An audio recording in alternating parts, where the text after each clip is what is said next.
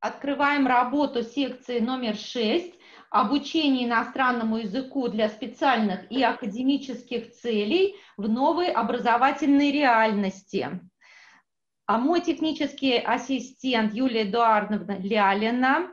Также, уважаемые коллеги, работа секции сопровождается синхронным переводом.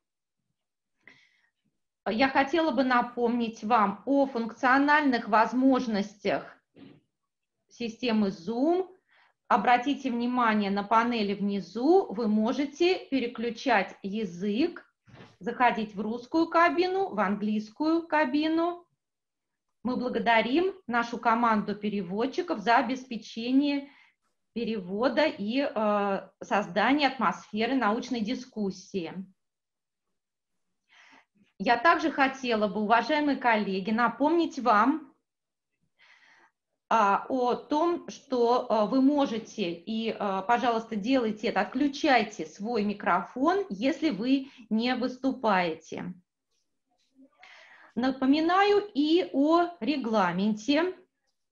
В 10 минут на выступление и 5 минут для ответов на вопросы аудитории.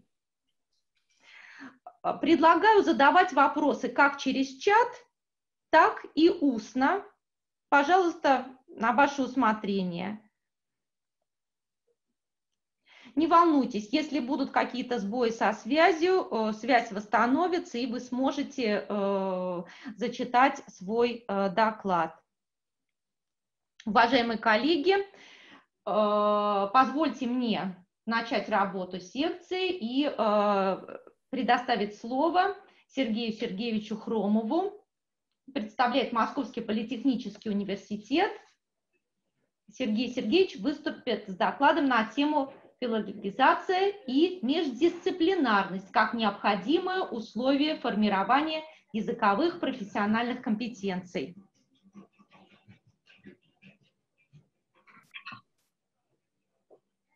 Наталья Игоревна, коллеги, извините, пожалуйста, за опоздание. Добрый день.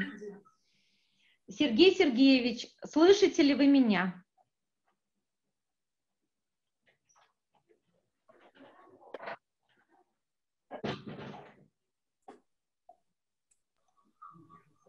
Наталья Игоревна, я не вижу его в списке, то есть, к сожалению, никто не добавлялся под этим именем.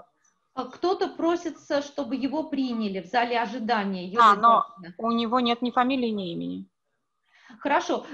Коллеги, если я предоставлю слово нашему следующему докладчику,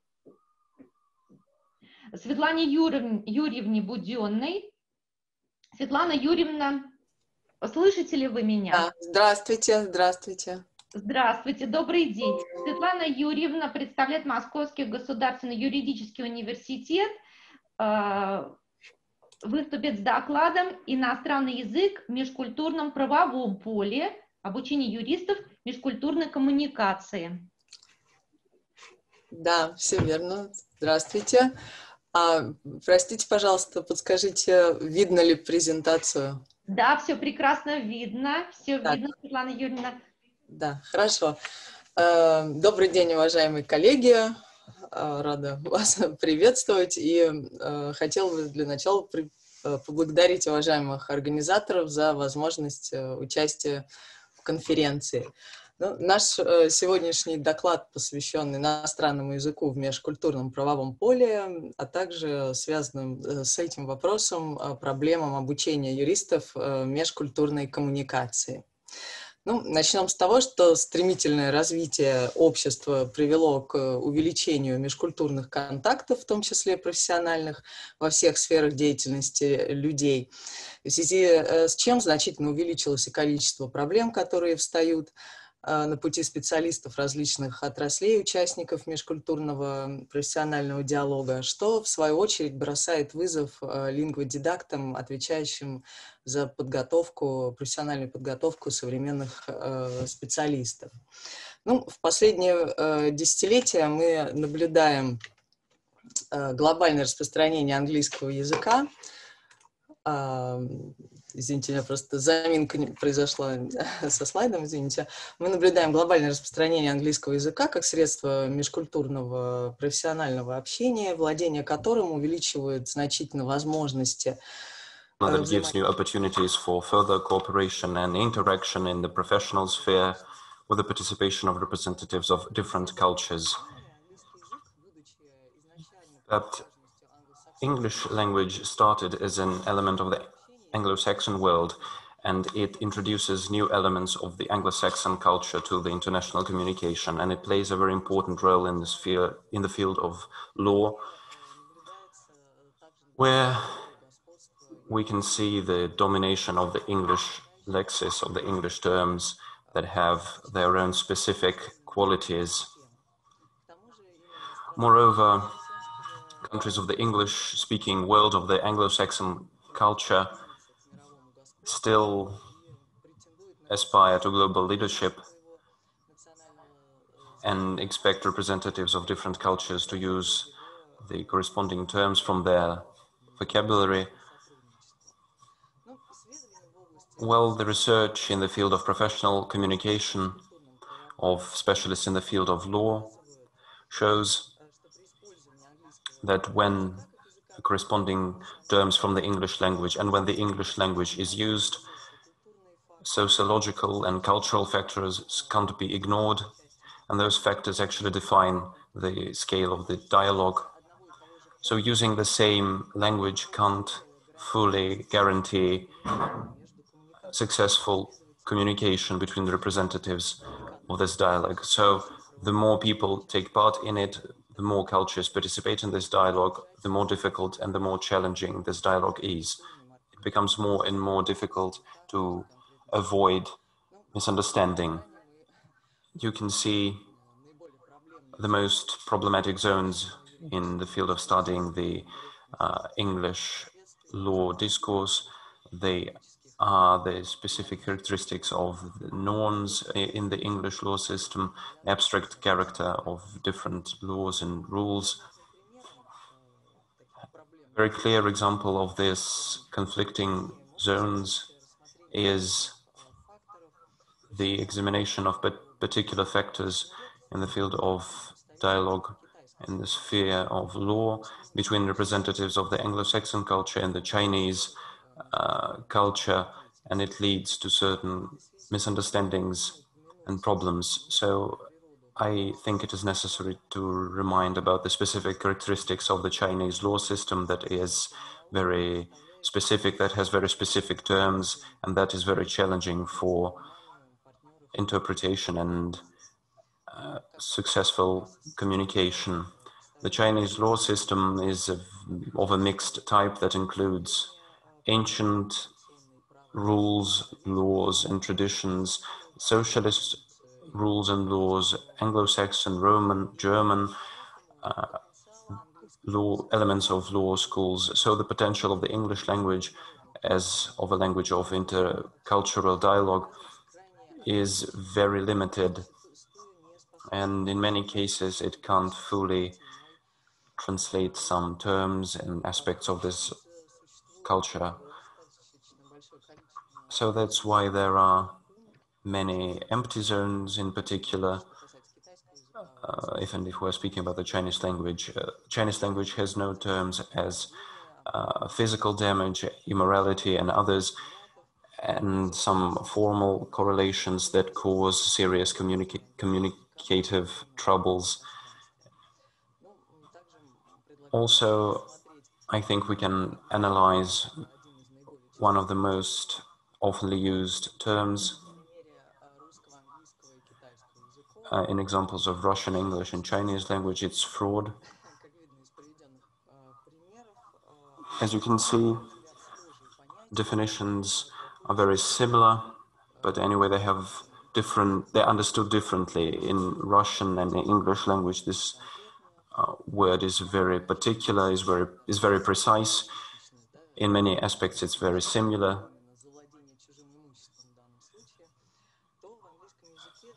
In the English language, this term has a much more broad meaning. So using the same term in the process of professional communication can be very challenging and almost impossible if people simply don't understand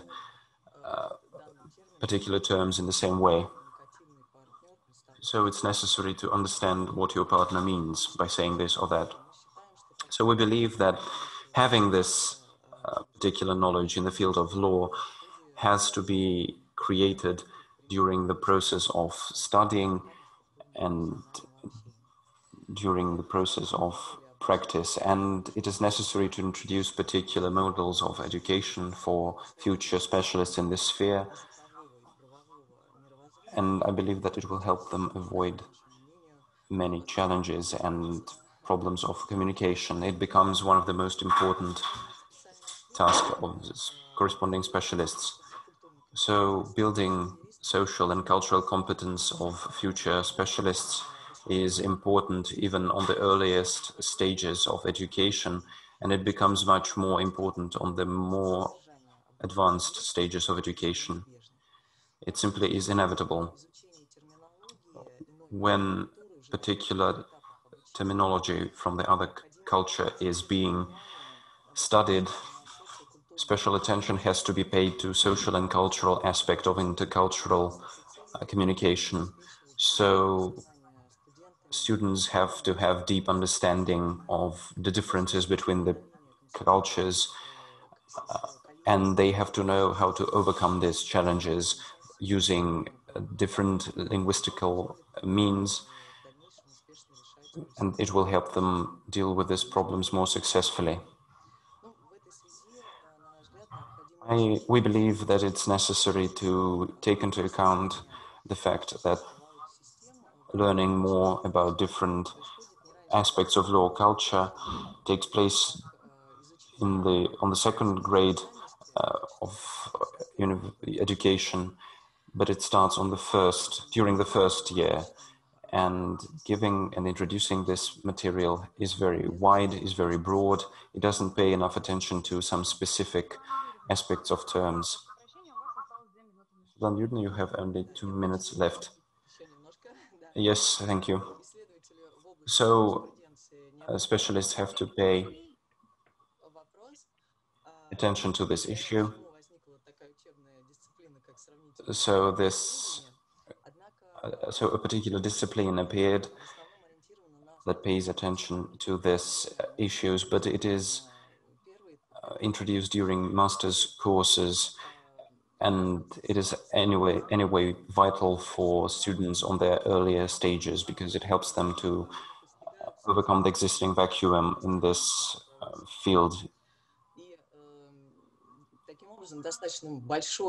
So, pretty big volume of information is given by their teachers, professors of the foreign languages, and they play a certain role in this process. And we believe that a teacher can't be the only source of information. And we highlight that introducing special mechanisms and practices is very important on the initial stages of education. In conclusion, I'd like to highlight that the international community is dealing with these challenges in the field of intercultural communication successfully using the English language, and it seems to be the solution for these problems. But anyway, in various spheres, English language, in various spheres like the sphere of law, English language can't be the universal instrument for solving these issues. And even the tendency of the English language, the tendency of simplification of the English language, the plain English tendency contradicts the existing intercultural realities and specific features of the communication between representatives of different law schools. So we believe introducing educational policies will be a very important element that will help to diversify and build professional communication on a whole set of different conditions, and that will help to solve the existing problems in the field of communication. Thank you very much. Thank you very much, Svetlana Yurievna. Do you have any questions?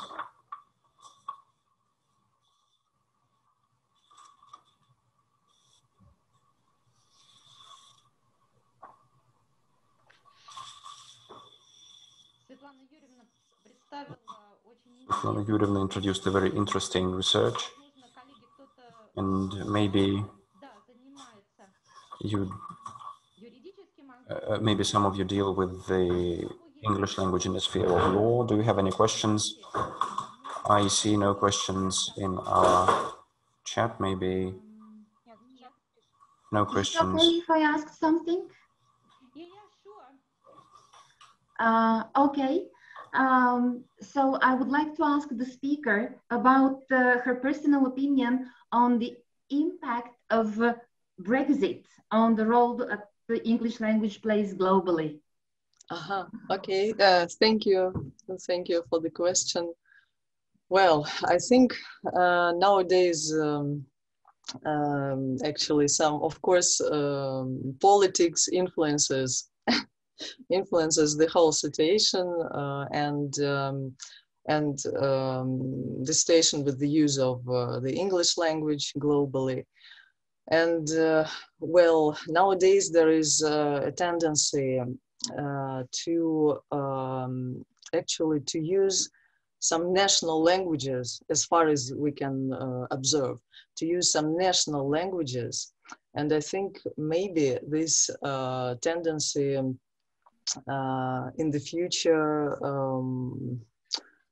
actually will spread globally, and maybe English is likely to lose its position as a global language. Well, in some cases and in some spheres of human activity. But as far as Brexit is concerned, well, it's hard to say now whether it's can give some maybe effect on the use of English language. It's hard to say now, I think. Okay, thank you very much. Thank you. Thank you. Большое спасибо. Уважаемые коллеги, я напоминаю еще раз. Thank you so much. Возможностях платформы Zoom. Now, I want to remind you about technological possibilities of the Zoom platform. Down below, you can see a mark, a sign, an emblem saying Вы можете выбрать translation.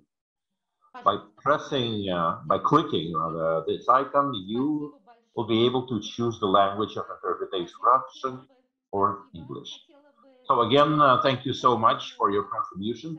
Владимировне Коршук. Они выступят с докладом на тему оптимизации. I would like to give an opportunity to speak for our speakers who will deliver their speech about using new educational technologies. My name is Elena Korshuk, and we will, with my colleague, will separate our speech in two parts. But first of all, I'd like to thank you for this wonderful opportunity, for this conference, and for the well-thought section. It's very nice and pleasant to hear that the things that we do is similar to the work that our colleagues from Russia do. So let me start the presentation. Can you hear it? Here we go. We'll be speaking about the aspects that our colleagues have already mentioned in their speeches. Svetlana Yurievna paid her attention to the importance of understanding extra-linguistical situation in the process of education. Yes, it is extremely important. So we can say that this was a certain kind of introduction that showed us the importance of multifunctional approach, to this intersectional approach.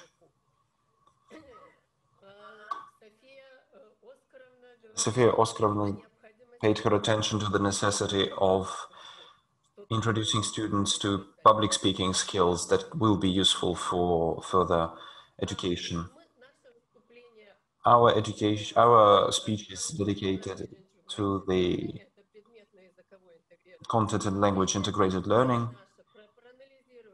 We are trying to analyze this style of education on the second stage of students' education or master's educational programs, and we'll introduce a more human-oriented approach. We'll show you the analysis of students themselves and their attitude to the role of the foreign language, and we'll show you one of our programs that we've developed. This program will help to solve the problems that our colleagues have already mentioned. It's not a secret that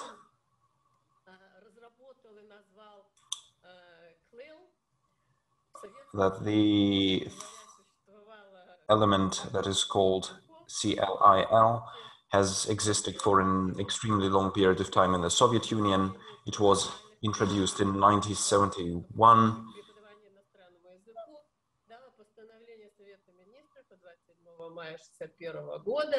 It was clear in that decision that all students had to have skills of foreign language skills. Maybe you can remember that students had to spend more than 240 hours learning foreign languages during their educational programs because it was extremely important, and special additional classes were introduced and people had such an opportunity. And this volume of time spent for learning foreign languages gave us an opportunity to introduce a much more professional and a much more advanced approach. So we tried to develop this issue. We had much more materials. Back then, specialists introduced specific programs that were based on the existing and accumulated materials. It wasn't much, but anyway, now we have much more materials and we can introduce new programs basing on the information that students already have.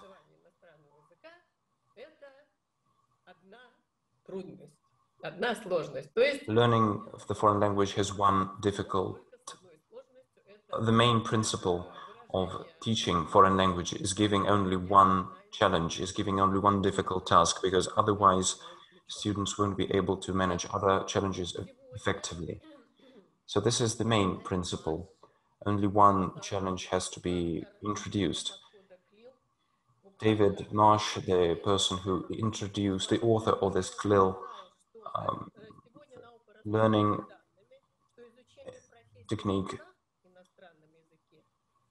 said that education using foreign language,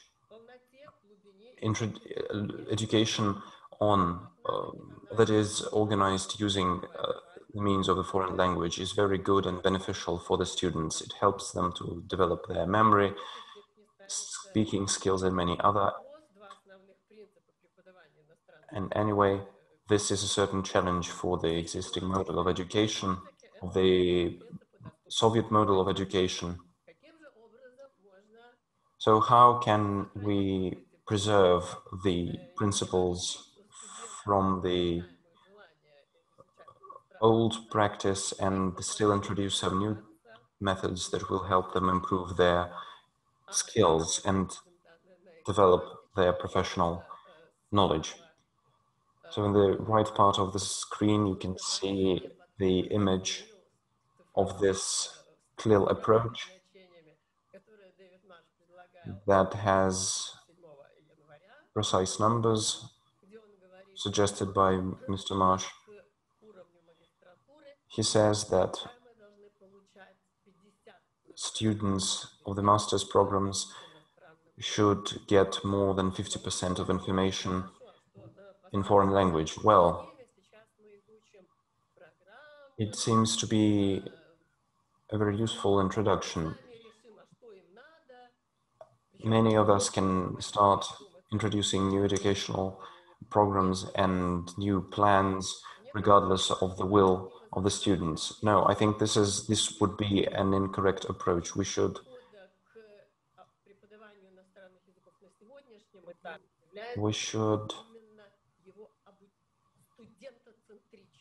pay attention to the will of students. We should base our programs on the existing demand. So we have to pay attention to what students actually want. And we have to base our approach on this examination of students' desires.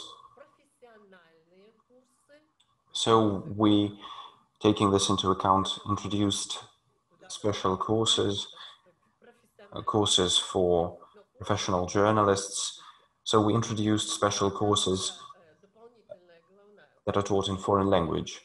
Well, of course, this is a very challenging task for us because we have to learn the basic aspects of journalism and pay attention to that, but including and introducing this foreign language aspect helps to relieve the whole educational process. It can remove the existing barriers and will help students learn more. It can help them pay attention to the linguistic aspect of the aspects that, on the one hand, are not sufficiently developed, and on the other hand, it can help them understand the importance of different aspects for their professional activities.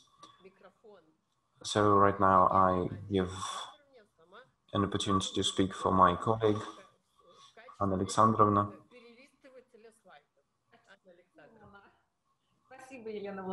Thank you very much. So let's move to the next slide. We thought about the necessities and interests of our students, and we conducted a quiz using Google. So we asked them several questions about their attitude to foreign language classes. So here you can see the basic answers concerning their need for the foreign language. So whether they need, whether they don't need, or whether they don't know. So we chose their attitude to this aspect.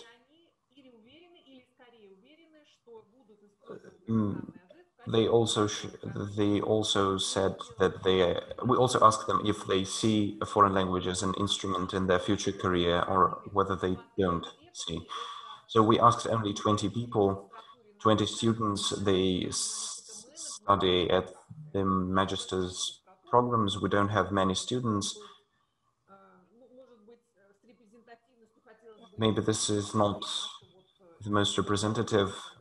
These are not the most representative results, but that's all we have. So most respondents believe that they know a foreign language and that they can use it successfully. Some people believe that the main challenge for them is argumentation and professional communication, protecting their point of view. We also asked them about the situations they find English or foreign languages useful. They said that communication with clients, interviews, formats, and they said that these two are the most important fields where they need foreign language for their professional activities. They are sure that they need a foreign language for finding professional information of different types. Moreover, we asked them about different formats of communication. We suggested different formats of oral or written communication, and they had an opportunity to choose what they prefer, which formats they think are the most useful for them. So they said public speaking, different presentations are the most, and taking part in public conferences, press conferences are the most important types of activities for them. Well, of course, this can be explained by the fact that they are journalists, and these are elements that are necessary for their professional activities. Also, they said that they need foreign language for finding information, reading articles, finding literature. So we have to mention that they didn't mention different instructions, laws. They said that it is not necessary for them. They believe that speaking skills are very important, that they need to have writing skills, CV writing skills, and also they believe that writing skills in general are very important for their professional activities, but they don't believe that written communication is their top priority. Taking into account their interests and preferences, and basing on our own experience, we introduced a special course, foreign language for professional purposes. This educational program lasts for 2 years, and we try to introduce some aspects that are very important for professional activity of masters who will work in the field of journalism and connected fields. This is a very complex and a very difficult task. We ask them to mention the most important aspects, and again, they mentioned communication in communication and writing. So one of the most important elements of this educational program are different kinds of interviews and participation in press conferences using foreign languages. And press conferences are one of the most important elements for future journalists. It is definitely included. Also, we included intercultural communication and different aspects of professional communication with representatives of different cultures. This is very interesting for our students. They really enjoy paying attention to cultural aspects, and we believe that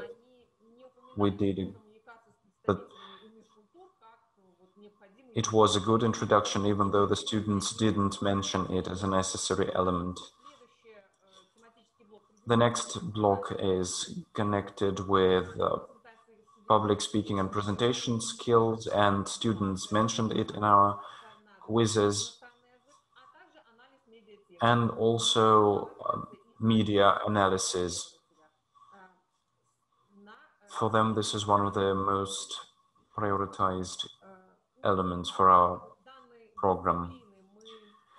The goal of this program is to build intercommunicational skills in the professional context. We also did our best to introduce skills required for professional communication and some elements for their journalistic activity.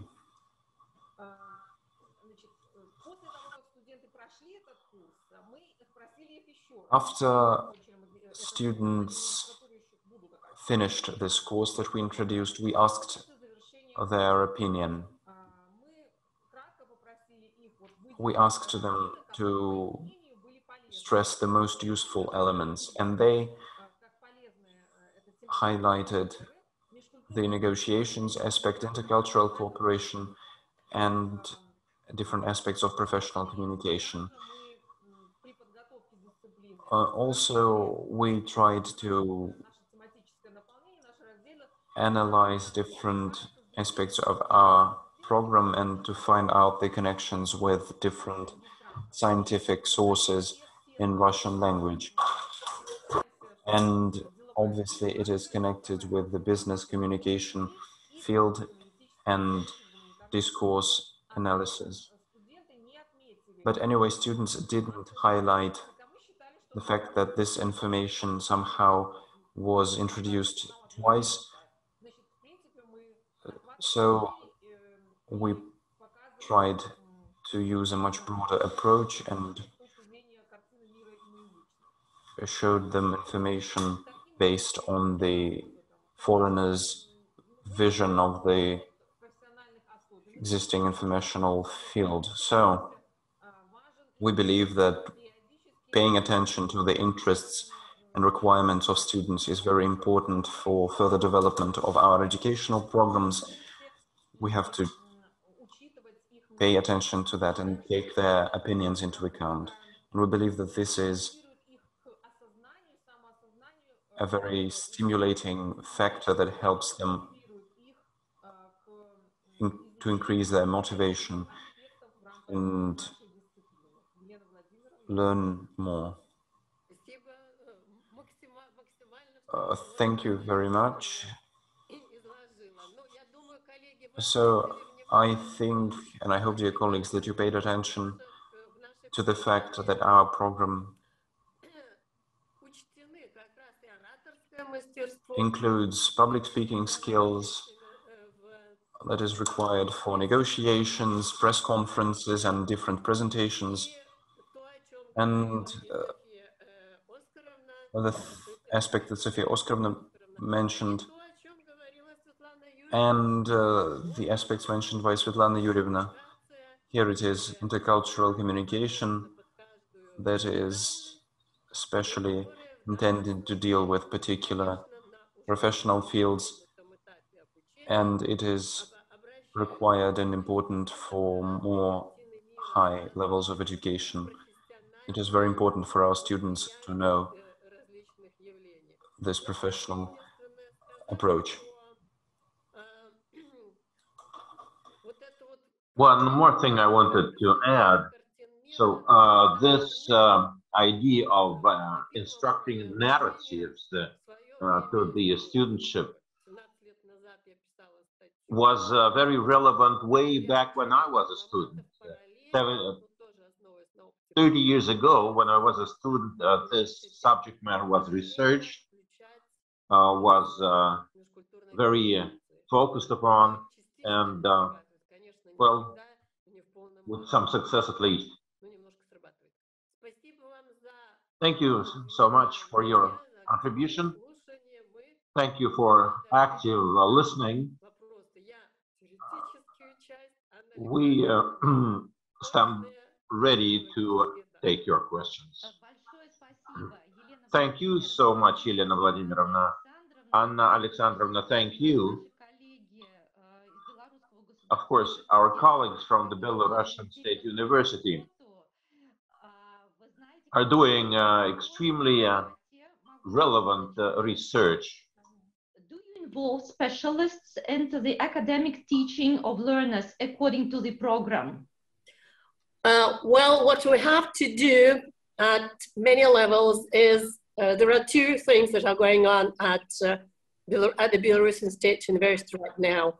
On the one hand, we have specialists who provide courses, specialized courses in English. On the other hand, we have to train ourselves to be specialists in this or that particular branch of knowledge. If that answers your question. Спасибо большое. Thank you for your response. This was a question from Alexina Illarionovna. Colleagues, more questions, please. I have a question, if I may. I have a relationship to journalism, so this is a very interesting report that I have heard from you. Now, you have advanced an idea that the borderline between foreign language instruction as such and foreign language instruction as a profession is blurred. How do you overcome this challenge? What do you train your students in? Pure journalism in English or a combination? We train in professional communication in the English or in a foreign language.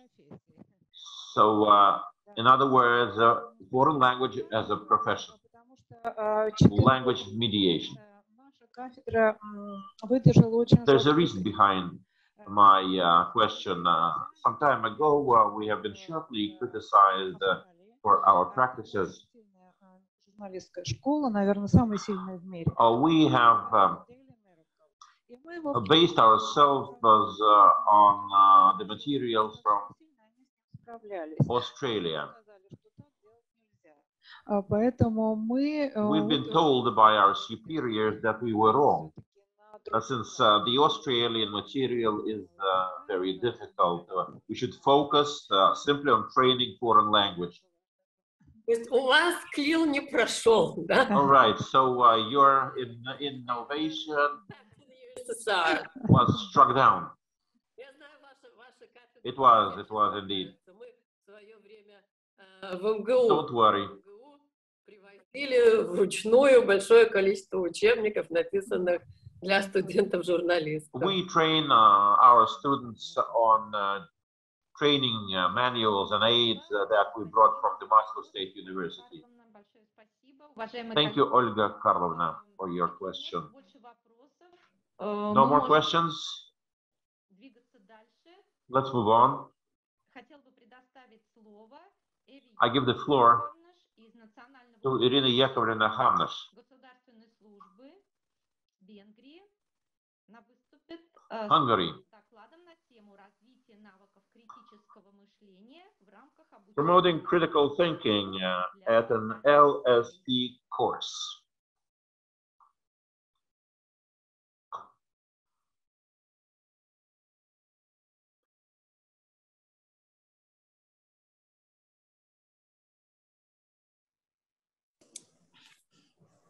Okay, can you hear me, ladies and gentlemen? Yes. Thank you very much.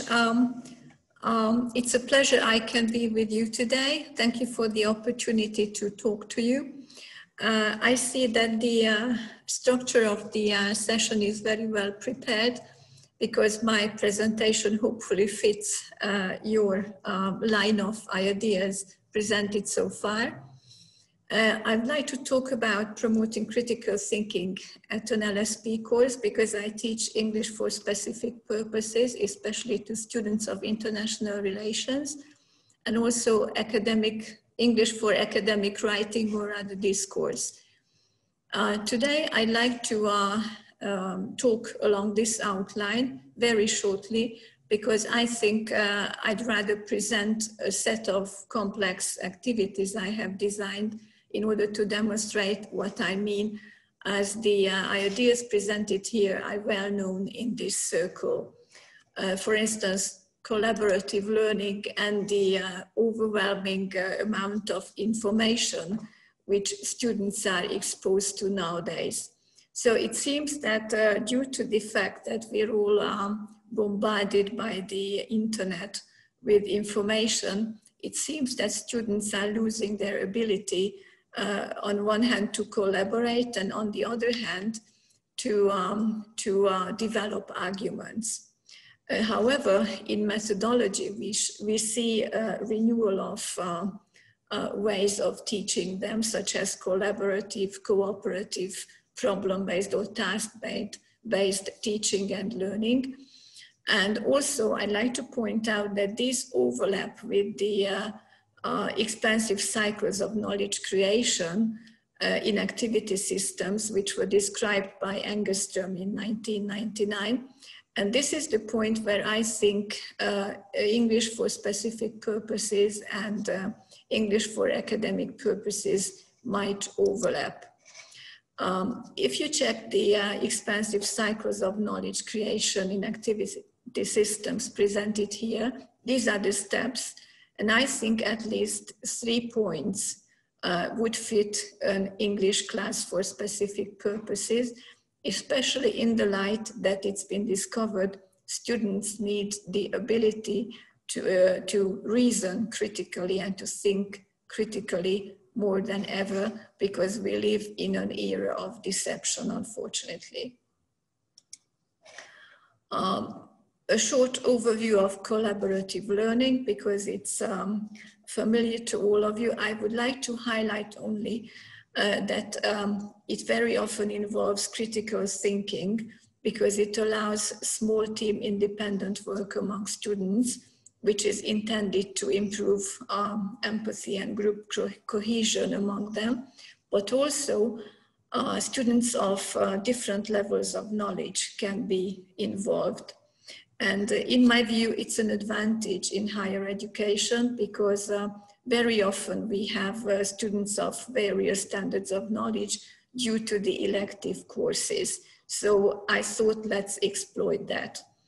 Also, the critical thinking and problem solving combination of activities might end in near real life cooperation among students. And this is one of the reasons why I think ESP classes can be a step towards academic writing, or rather discourse. Why do I prefer the phrase academic discourse?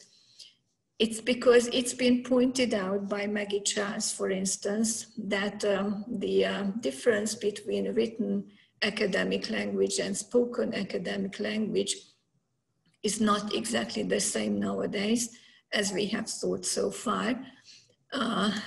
Based on corpus analysis, she has found that the major difference is that written academic language is more condensed as far as information content is concerned, whereas spoken academic language is more like a narrative. And of course, it involves more interpersonal components. But the conclusion is, and she has also proven that, students gradually omit the narrative feature from their academic discourse as they progress with their studies. So perhaps we can enhance that process during the LSP classes. And also lexical bundles are important, as Charles has highlighted. So perhaps the ESP classes can provide a useful background for academic writing classes anyway. We know that sometimes we are challenged by the students' deteriorating concentration skills, which has been described by much of the literature. References are included later. And we experience that they prefer to look up data, especially on the net, instead of reasoning, because reasoning and arguments involve abstract thinking, which we are declining in, allegedly, due to the multimedia environment in which we live and the quick shift of information and attention caused by the internet. The challenges to students on the side of productive skills, according to my findings, are that they find it hard to state their views shortly in a non-narrative form. And secondly, they find it difficult to reason with arguments. Instead, they grow emotional. On the side of receptive skills, they find it hard to extract the message from texts, reading comprehension problems. They are not used to long and in-depth texts anymore. And they find it difficult to recognize arguments. There is even a question posed here does PowerPoint really destroy the natural way of argumentation? I'm asking while I'm holding a PowerPoint presentation myself. But I think the conclusion is, to some extent, yes, because the visual images provide the arguments themselves instead of a discussion or a rhetorical speech. UNESCO recommends promoting critical thinking on its homepage, but let's stay with the short definition by Hughes, which says, at a very basic level, critical thinking, of course, it involves asking the appropriate question and so on. But critical thinking is finding out whether something is true, partly true, or not true at all. Critical thinking is also linked to Bloom's taxonomy, which has been revised by Anderson and Krathwohl in 2001. And these are the steps of Bloom's taxonomy, which are supposed to be included in the learning process. As you probably know, understanding, applying, analyzing, evaluating, and creating. But as I underscored at the beginning of the presentation, they overlap with the knowledge creation systems at work. I have designed a collaborative activity for a small class of 8 to 12 students.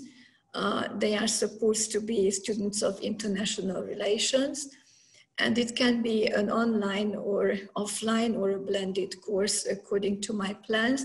Actually, I have tested the basis of this activity, but for the sake of this presentation, I have added some variations. The learning outcome should be the exploitation of their being hooked on the internet and data looking up, but also collaboration is in the focus. So in the first step, I would assign a topic, in our case, the question, what does Africa need? And for the topic, I would ask them to include 3 propositions. Reference is to Huber and Snyder. The book by Huber and Snyder, which is included in the references list afterwards, is my favorite because it includes very simple rhetoric-based explanations and activities. So they should consider a proposition of fact, which asserts what the state of affairs is, a proposition of value, which includes the evaluation whether something is good or bad, right or wrong, and a proposition of policy, to put it simply, what should be done about the state of affairs. In task 2, I would offer them a proposition of fact. For instance, Africa lacks in capital investment, and then I would ask them to add a proposition of value and a proposition of policy. This would help them with structuring their turn when it comes to a discussion. My examples are a bit far-fetched, of course, because I wanted to demonstrate that rather unexpected reactions are possible. In the next step, I would ask them to extend their propositions by supporting them with arguments. They are still working in pairs, and I have added some model arguments also. Of course, arguments can be various, but that's the purpose, because I would like to put them in small groups or in class and arrange a debate publicly. When we move on, they need to find evidence to underpin their argument. And this is the point where I would refer them to the internet or any other source. I can even provide sources which are carefully checked. And while I was preparing this task, I have concluded that the teacher works most when he or she doesn't seem to be present in the class at all. So these sources, and of course the study of the short 1-page long extracts of the text, which are assigned from the links, can be assigned as a prerequisite, maybe homework in preparation for the class, or as a kind of improvised data collection, but only to relatively high level knowledge students, say level C1. In practice, these were the links that I provided for students as they were divided into 4 and then 5 groups. As you see, they are from reliable sources. So hopefully, pedagogically or educationally, these do not contradict the special disciplinary courses which they are taking. On the contrary, perhaps these elicit knowledge which they have actually gained from their previous courses or parallel courses. Then I would ask them to write a short summary in a paragraph of not more than 5 to 6 sentences. This is intended to limit their narrative. And I think it's a useful method to kind of entertain them online. If a third student is assigned, in the case of an online class, to provide the academic vocabulary. Again, I would not offer unlimited academic vocabulary, just the signpost verbs or phrases which are needed for writing the short summary and which would structure the summary. So I would give the academic vocabulary provider 1 or 2 cards with about 3 to 5 phrases to state an opinion, to introduce an argument, and so on. And then in the critical thinking phrase, I would ask them to present their summaries to the rest of the class. And in order to make them listen, because very often they miss the listening part, that is to listen to the arguments or opinion of the others, you know, thinking about how to plan their turn when it comes to them. I would ask them to write down 1 question for each pair who present their opinion. And then I would appoint a moderator from the class in order to have a questions and answers session.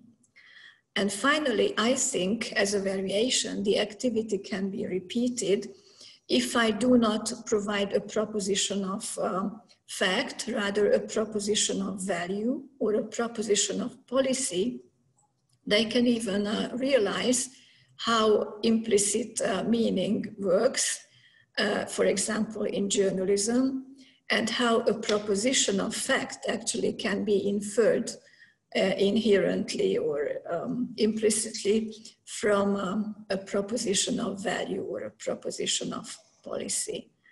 So this is as far as I have managed to get in trying to combine ESP and academic discourse. I prefer academic discourse because I think nowadays the focus is more on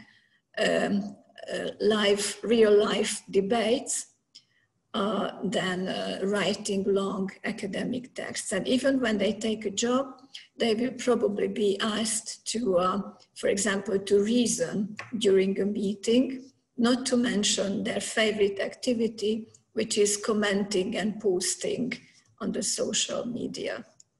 Thank you very much for your attention. Thank you so much, Eva. Thank you so much for this insightful presentation, and thank you for sharing your activities with us. They are really of very practical value. Уважаемые коллеги, пожалуйста, вопросы. Наши переводчики... Colleagues, do you have any questions? They can be interpreted. But you also can ask the questions in English. You're welcome. Елена Владимировна. Just a little side notice, to support your argument about the lack of attention span. Exactly the master students that we currently spoke about told me that they hate it when we send them text materials to get ready for their distance courses, they prefer it in the form of PowerPoint presentations because it's easier for them when the information is structured and you sort of see the end of it. Thank you very much for the confirmation of one of the basic ideas. Спасибо большое. Уважаемые коллеги, есть ли вопросы еще? Thank you very much. Do you have any questions? Спасибо большое. Thank you. Уважаемые коллеги, хотела бы... Dear colleagues, I would like to give an opportunity to speak. Valentina Larionovna Naroliной. She represents a medical university, and she will introduce a speech dedicated to the sphere of medical education. She will talk about flexible use of translingual situation in medical education.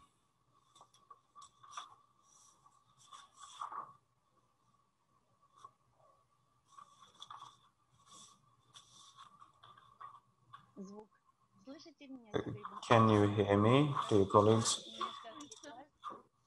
Yes. Dear colleagues, I'm very happy to speak today.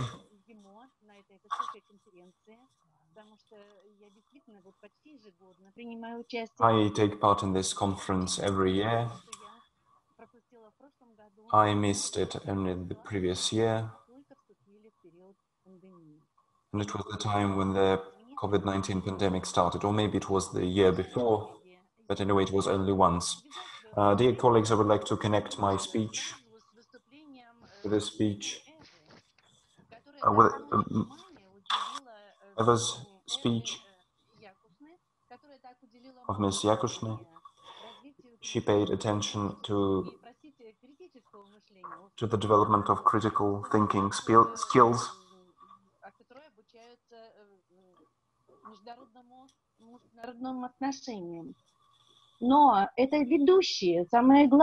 This is the main goal of education. This is also a very important goal in the field of medical education because it helps to develop clinical and academic approach. Medical education prepares future medical specialists. It is a very important and fundamental basis for their future career, and they have to make very difficult and very important decisions concerning other people's health. And it is very important in current times. I work in this sphere for a very long period of time, for many years. And our university organizes different international programs that deal with education of foreign students. And I would like to say that the conditions have very rapidly changed for the last 20 or 30 years. We work in conditions of international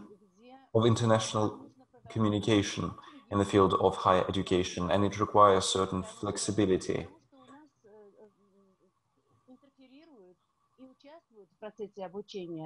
People from all over the world participate, and they bring their languages with them. So we use not only the English language, we use many other languages, and many universities participate in this exchange program. Altogether, we are preparing medical specialists, and all students have their own native languages. They learn Latin language, Russian language, and most definitely they use the English language as an instrument for intercultural communication. And also English language is a very important instrument for using modern technologies and computers and other technological devices. So a certain challenge appeared. We understood the necessity of creating a certain kind of linguistic identity of our students. The main components of this multilingual identity are certain aspects, like their skills in the field of using multiple languages.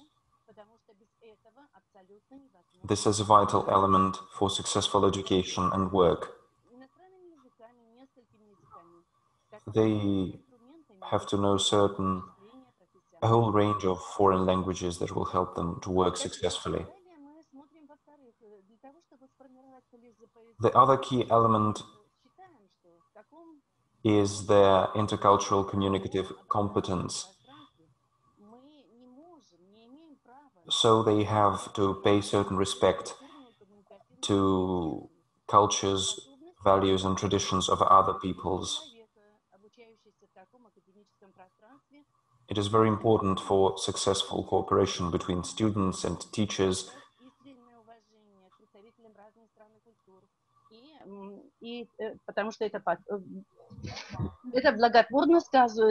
And this improves the overall studying and learning experience. The other component of this system is the cross-cultural communication. I've chosen this image.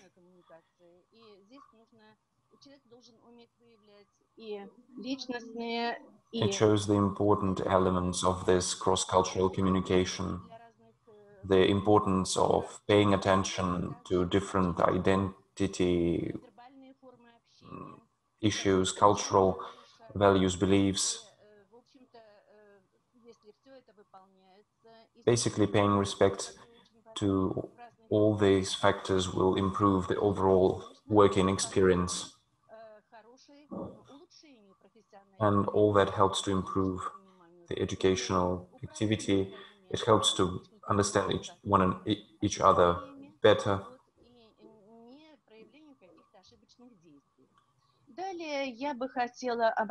Also, I'd like to highlight another factor, another component.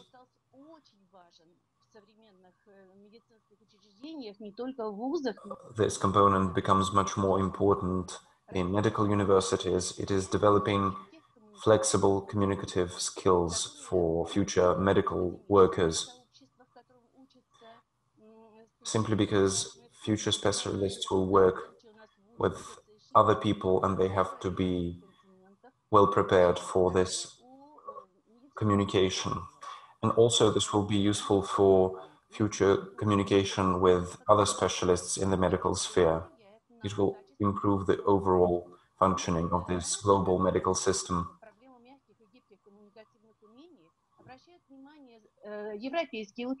The European scientists pay special attention to this issue. Let me show you one work where special attention is paid to this issue. So we see European scientists, Carlo Joseph Benos, and others specialists who pay special attention to the translingual practice, the importance of the English language as an instrument of intercultural cooperation. Russian scientists also paid attention to these issues, but they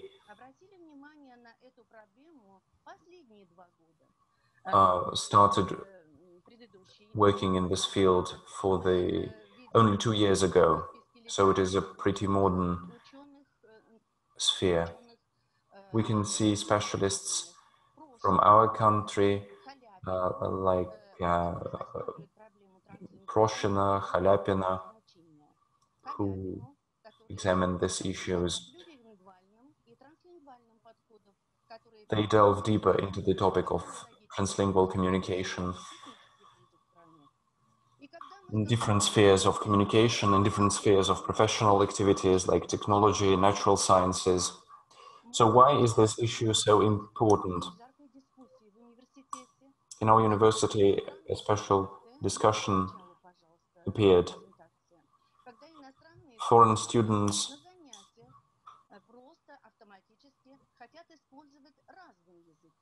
wanted to use different languages during their educational classes.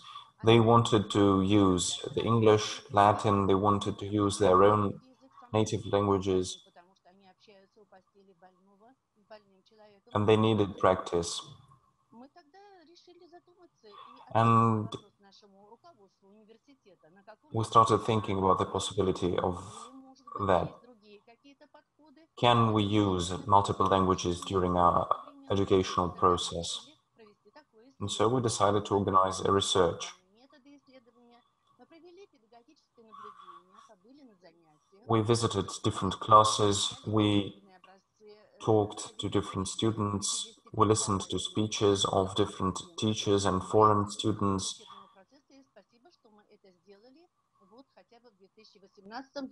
And I can say that this is a great success. It's a great, it was great that we had necessary materials for our research. So the question was, can we use multiple languages for our educational programs?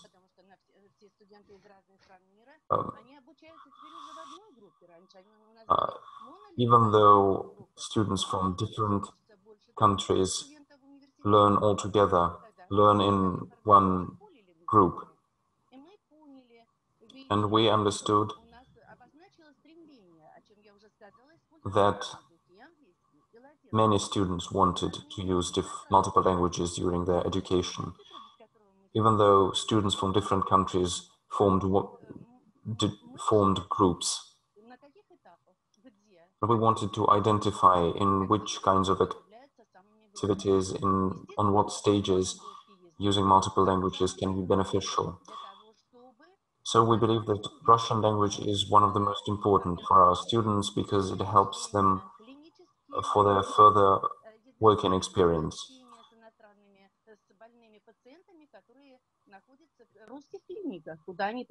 Because they will work with Russians who are getting medical treatment in Russian medical institutions. So we highlighted the importance of the Russian language in their educational process. The next language, the second most important language, according to the point of view of our professors and students, is Latin.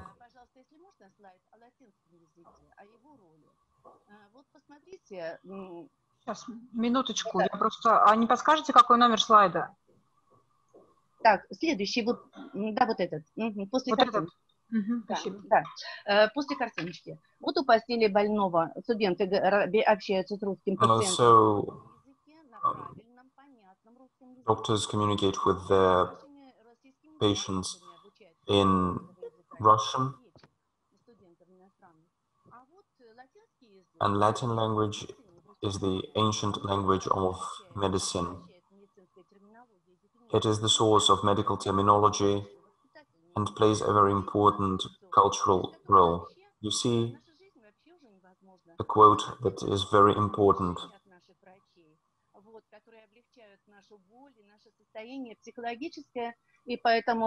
So, scientists from all over the world, from Western Europe and from Russia, pay special attention to the importance of Latin language.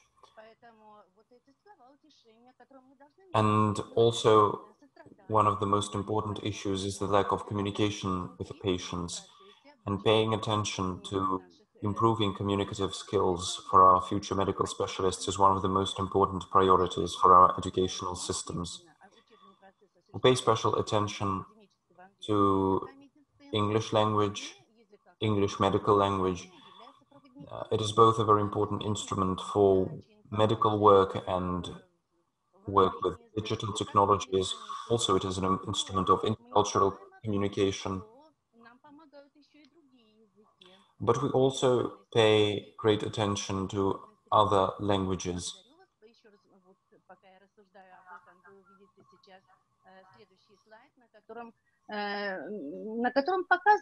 On this slide, you can see different words from English and Latin language that are actively used by our specialists. Latin language is very useful for proper understanding of medical terms.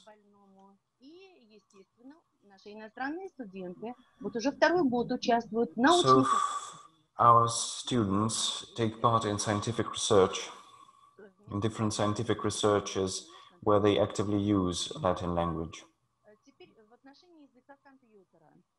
Да, конечно, много говорилось на этой конференции, много говорим мы в своем English language is the language of digital technologies and modern communication. It is actively used by students of different professions, of different specialities. Точно, ясно и конкретно, что естественно медицинское образование без Obviously, medical education plays a very important role in moral and ethic development of the future medical specialist. Medical education imposes certain moral standards on future specialists, and they play the most fundamental role.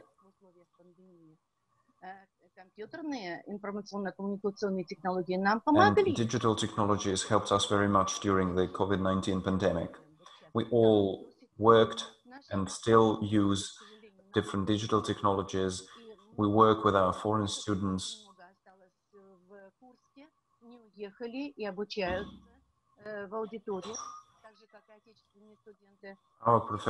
Our students also use these digital technologies. So, to put it simply, digital technologies help us to conduct the educational process in the current pandemic conditions.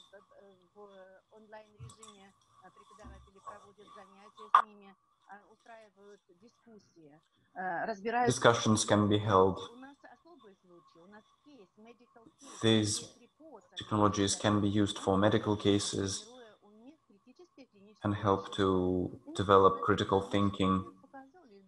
And our research showed that students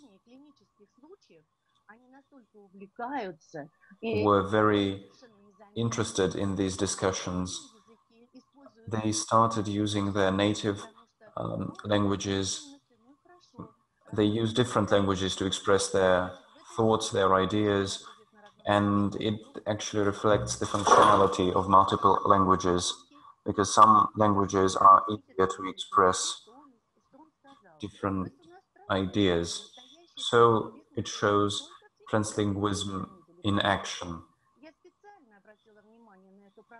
I emphasize this aspect, particularly in the context of medical education, because I believe that native languages are very important for foreign students. They simplify their life, they help them assimilate better, to communicate.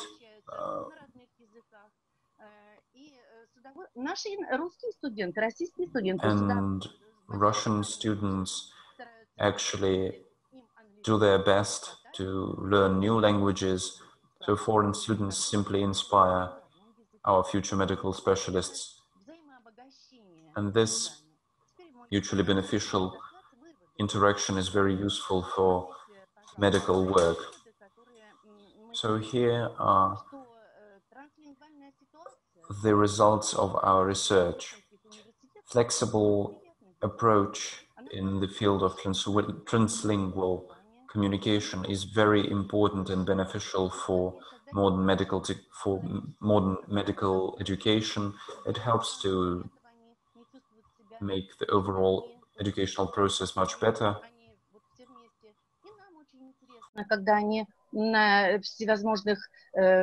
When they are together, they make a community, they enjoy social contacts, they visit museums in groups.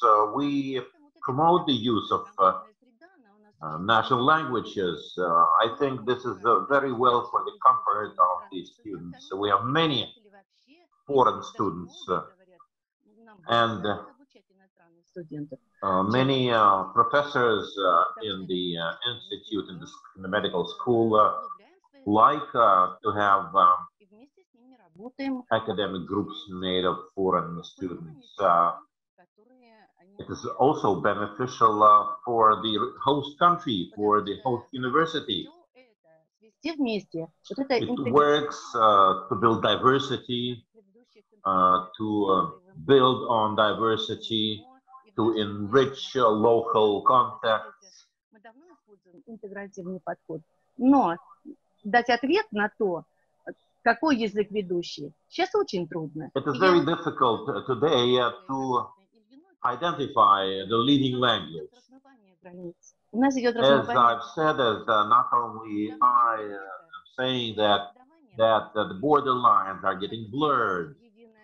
Единый поток, да? Instruction of a science, of a subject matter is done in a variety of languages at the same time. Students can easily shift from one language to another. I believe this is something we ought to welcome. Thank you, Valentina Illarionovna. Flexibility is the order of the day. Any questions?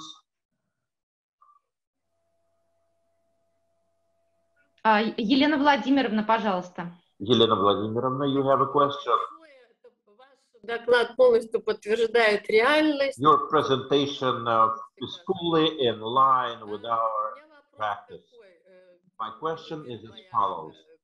Давняя специализация. Скорость переключения языковых кодов. У всех The speed of shifting from one language to another, is it a block? How quickly do they do it? Well, you know something, foreign students do it a lot quicker than Russian students. Сейчас находятся не в таких благоприятных условиях, о которых вы говорили. Russian students do not enjoy the favorable climate as you've been talking about, Елена Владимировна. Вы вспомнили 61 год, я его тоже хорошо помню, когда было очень, было 180. Remember 1961, when we had all the time in the world to study languages. We also had additional supplementary classes. А сейчас очень жалкие часы. Today, the amount of time dedicated to language is very limited. Все вместе ведь теперь, General English и Special English, да, и Professional English. And that has to be divided between General English and Special English. Сформировать, что чему-то научить, но им трудно. Hence is the imperative to engage Russian language students into multicultural communication. It is a real challenge to them. The pressure is simply too high. We use different formats, dialogues, old competitions, free discussions together with foreign students. We believe it has become mainstream in our medical training. We've been practicing this format for many, many years. For instance, we have competitions that bring together foreign students and Russian students in one team. You will be very welcome in our university. Come on over and join us. Таких олимпиадах. Она у нас будет проходить в ноябре. Вы можете записать мой электронный адрес. Come in November. We have the next session in November. You have my contacts. You have my address. Don't hesitate. Thank you, Valentina Illarionovna. It was a very informative presentation.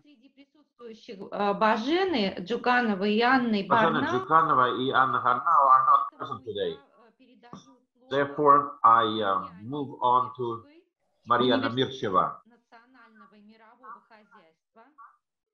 The Institute of National and Global Economy.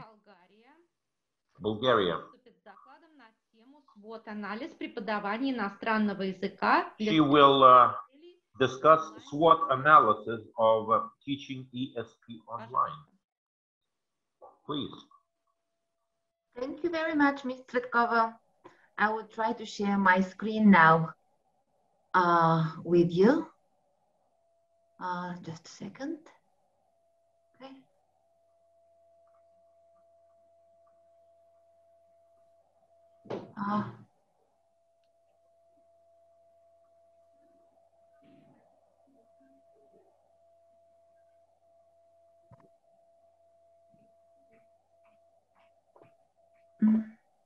No, nothing is.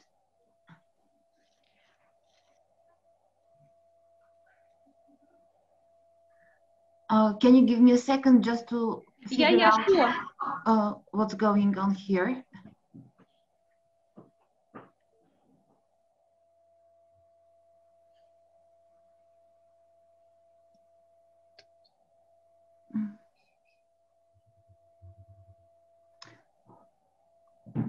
I'm sorry for that technical difficulty. That's okay.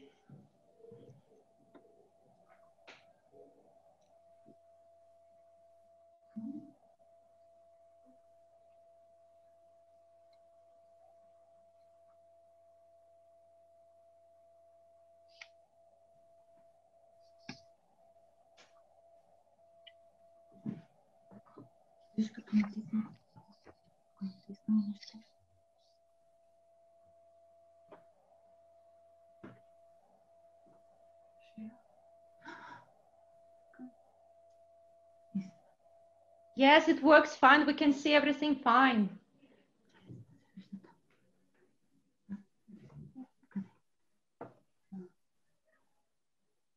Okay, I think I'm ready now. Yes, you're very welcome. Okay, thank you very much.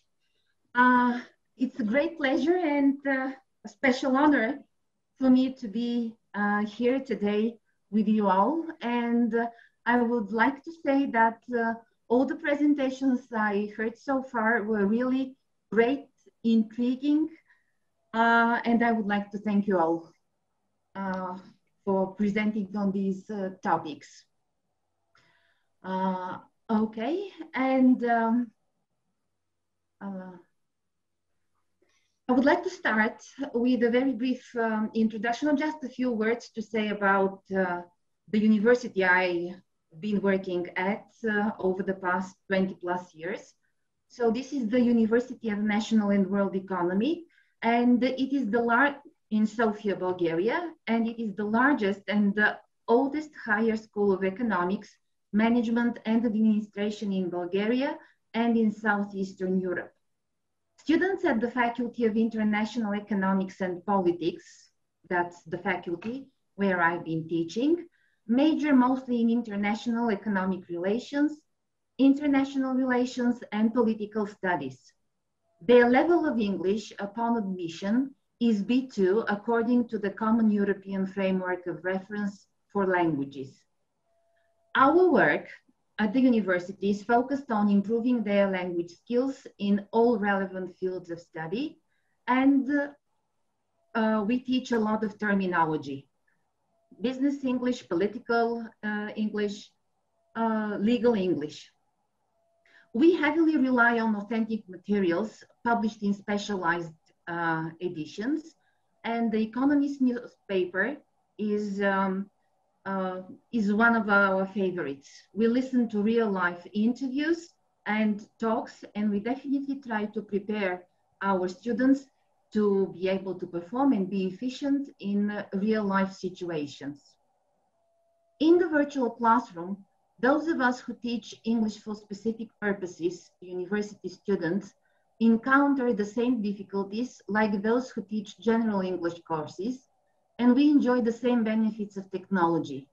We at the university use the platform provided by Microsoft, MS Teams, for our online classes, and the application MS Forms, again provided by Microsoft for tests and exams. So what does the digital classroom have that makes it better than the classical or the conventional one?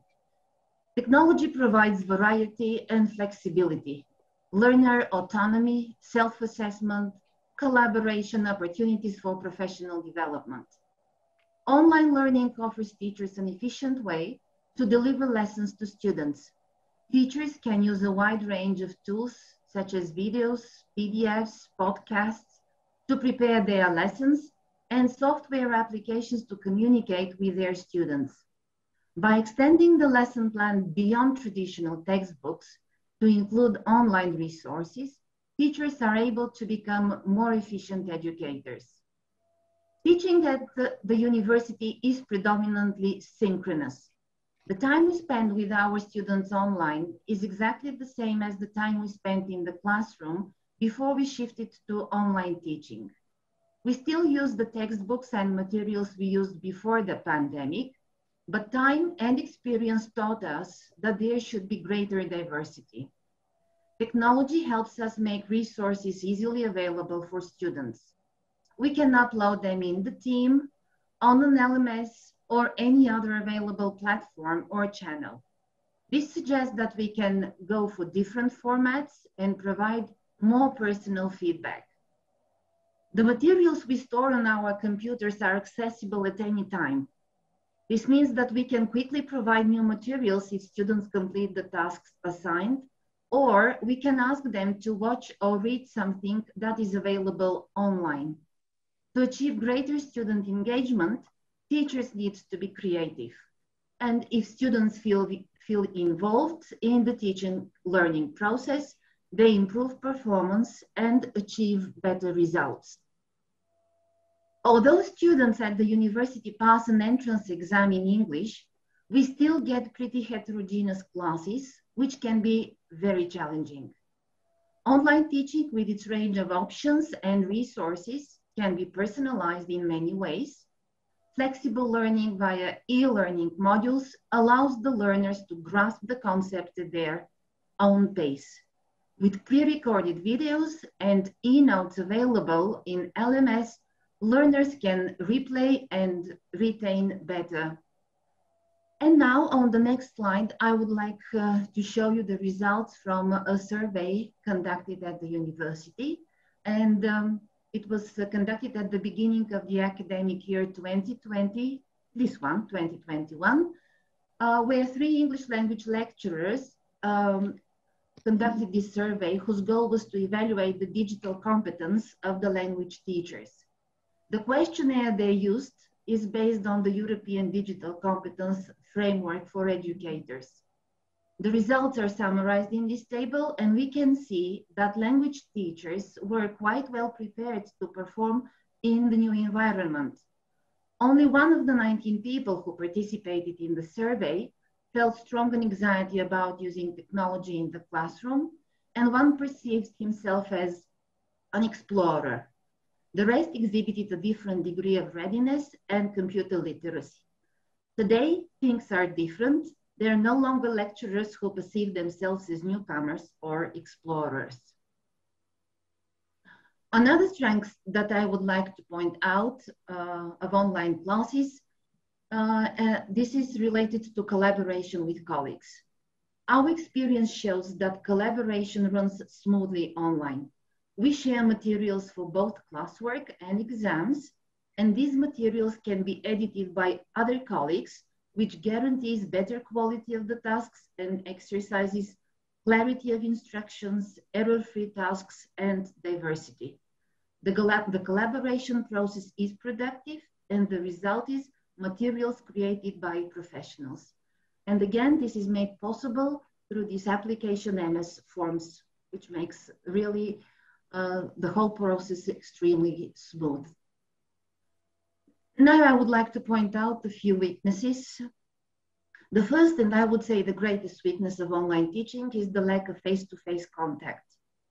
We have always been cognizant of the fact that body language plays an important role in our work, and now we are deprived of this type of nonverbal communication. In the virtual classroom, we rely on students' verbal response, mostly. Preparing lessons can be time-consuming. Educators put a lot of effort into finding ways to motivate the weaker students. They invest a lot of time to prepare diverse materials for the better students to keep them interested. It takes a lot of time to check different tasks that have been assigned and to give feedback. Materials we prepare in advance have to be adapted. So we have to change the format of videos, cut or adapt audios to make them suitable for the lessons. And of course, we also have this issue with finding authentic materials from reliable sites and sources. Students can learn a lot from being in the company of their peers. However, in an online class, there are minimal physical interactions between students and teachers, and this often results in a sense of isolation for the students. So again, it's the teacher's role here to be able to involve the students, to make them or to stimulate them to participate. A problem that we have here at our university is the fact that classes are quite long. We have 4 classes organized in 2 blocks, each lasting 90 minutes, and it is difficult for students to stay focused for such a long time. But again, this is something we have no control over. We cannot give them breaks too often because a 10-minute break usually becomes a 15 or 20-minute one, and the whole teaching process is disrupted. So lecturers have to be able to manage time really well, to plan the lesson carefully. And here is the point to mention that now our work is divided between before the class, during the class, and after the class. One final point that I would like to mention here in the weaknesses part of the SWOT analysis is the weak internet connection or the technical problems that might arise during the class. All these things can hinder teaching and cause a lot of anxiety, both for students and for lecturers. The next element are the opportunities that online teaching provides. So in today's classroom, we have computer literate, tech-savvy students, and we should be able to match their technical skills. We have been putting off this encounter for some time, I must say, but this can no longer be done. Both students and educators get the chance to improve their technical skills and to develop professionally. Now is the time to introduce truly the flipped classroom and to change from a teacher-centered education to student-centered learning. When students commit themselves to the process of learning, academic outcomes can soar. And when students don't feel engaged and inspired, their academic achievement can tumble. Student-centered learning allows greater flexibility to work in small groups or learn remotely. And student-centered learning does not sideline or diminish the role of teachers. Instead, it seeks to use teachers' expertise in different ways to increase student engagement. Teachers guide students toward meaningful engagement with the materials they provide. And the final component, these are the threats. So it happens often that we ask ourselves questions related to privacy issues. Can I take screenshots? Am I allowed to record students? Together with those privacy issues, we also have issues related to online security. We keep a lot of information about our students, and we should make sure that it is properly stored. And of course, for all that, we rely on the support provided by the technical staff at the university, people who are responsible for online security. We could have problems with copyright infringement, but again, the teacher is the one who has to inform the students what is allowed to be, what sources can be used, and how they are expected to quote in their writing or the presentations they deliver in class. IT companies are extremely innovative and fall over one another to create and design new applications and tools which at some point will make it difficult for all users to choose the right platform or tool to use. And one last thing that I would like to mention here are the health hazards.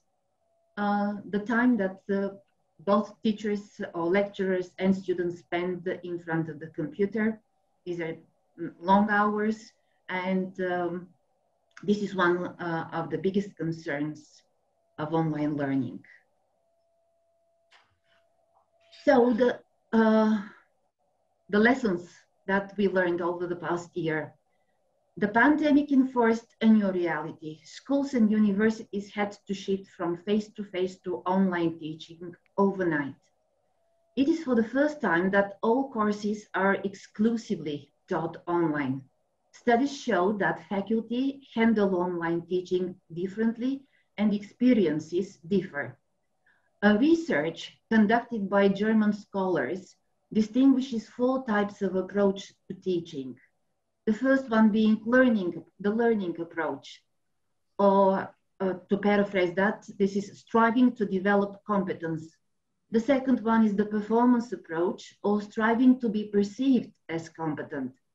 Performance avoidance is the third one, striving to avoid appearing incompetent. And work avoidance, striving to get through the day with little effort. The same research concludes that a positive attitude to online teaching guarantees better results, and this whole new reality is perceived as a positive challenge and an opportunity for competence development. Results show that learning approach goals of faculty were positively associated with perceiving the shift to online teaching as a positive challenge and as useful for their own competence development. Performance avoidance and work avoidance goals perceive this change as threatening, which in turn has a negative impact on student rating of teaching quality. It goes without saying that online teaching will continue to develop, improve, and be preferred depending on goals. But it is also certain that the classical classroom will not disappear. Technology is not something to be afraid of. It is something that we should embrace and allow it to make our work easier. Going back to the classical classroom is what most of my colleagues and I are looking forward to. It is not that we do not appreciate all the doors that this transfer to online teaching has opened for us, but we still think that teaching is about face-to-face communication and interaction, about getting intermediate, both verbal and non-verbal feedback, which is something we cannot really get during our online classes. We will continue to use the virtual learning environment and learning management systems, but this should be combined with the work in the brick and mortar classroom. So I would like to thank you all for your attention. You can see my contact here, and on that last slide I have put the title of the research I mentioned of the German professors, representatives of 2 major German universities, the University of Augsburg and University of Mannheim. So thank you very much. Thank you very much. Tsvetkova, could you please zoom up the final slide, the last slide with yes, references?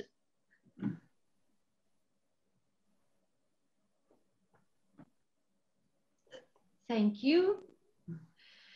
Большое спасибо, госпожа Мирчева. Безусловно. Thank you very much. It is a very important topic. Dear colleagues, do you have any questions?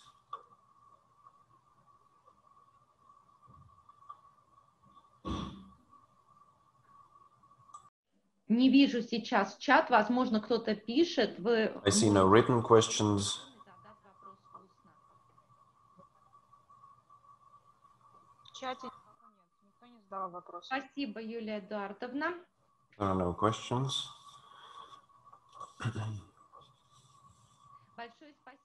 Thank you very much.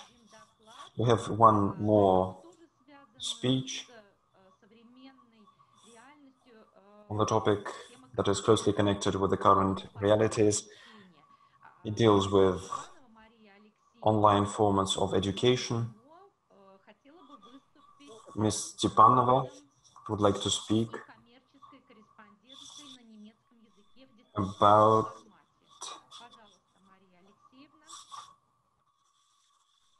Уважаемые коллеги, teaching German commercial correspondence Я in представляю distance класс learning. языка МГИМО. Dear colleagues, И мой thank you доклад very much. называется «Обучение количества корреспонденции на немецком языке I'm в going to дистанционном deliver a speech формате». on teaching German commercial correspondence Традиционно на in нашей distance кафедре в learning. университете этот аспект Traditionally, занимал почетные позиции has always been a very на important протяжении aspect of 2 educational семестров activity of бакалавриата our в department объеме in MGIMO 94 University. академических часа.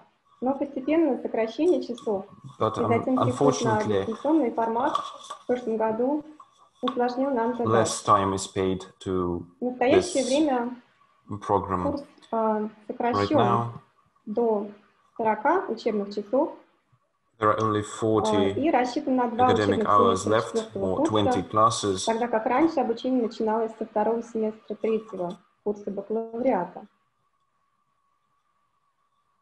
Курс охватывает 10 предметно-лексических тем. program На deals with слайде a вы very wide можете range of different topics. You can посмотреть see them on the эти screen. темы. Курс апробировался They в течение 2 deal with семестров the main на aspects of economic факультете and международные financial экономические activities with отношения. demand, Это такие prices, специализации, deliveries, как маркетинг, логистика, for different банковское дело. specializations like И marketing цель обучения and является trade. овладение навыками перевода, And the main письменного перевода документов idea, the main и goal of this whole двустороннего course перевода, is to диалога коммерческого introduce характера, что, собственно, является interpreting содержанием skills государственного экзамена. for future specialists.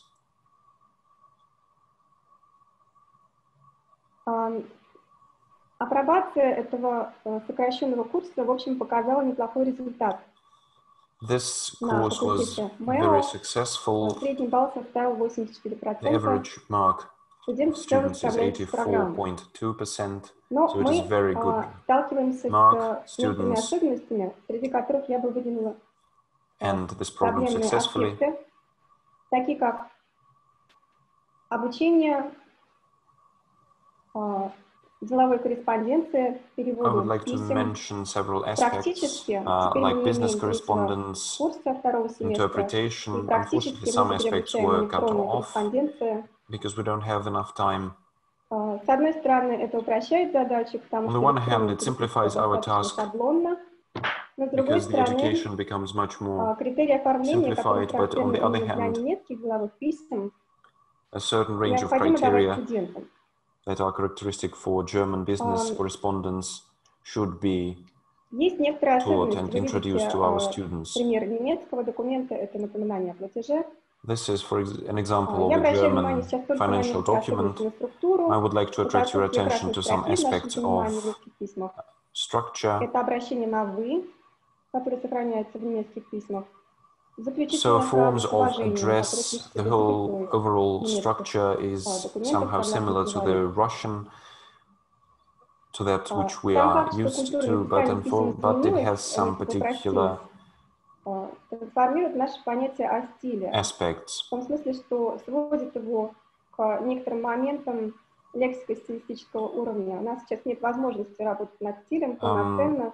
Конечно, Unfortunately, we don't have enough time to work with our students and to teach them some particular aspects of stylistics. But this is one of the most important aspects that we need to pay attention to. The other thing is translating different contracts and agreements. This was included into the existing programs. We introduced certain types of contracts and agreements to our students. We explained the basic differences, but again, this whole overall material was simplified and made short. On the right, you see a paragraph that introduces the basic aspects of agreements and different kinds of contracts. We also added some basic descriptions of the existing abbreviations. You can see them on the left. We believe that giving this information is extremely important. Giving explanations and definitions is very important for successful studying. We also add some examples of different documents, in particular contracts.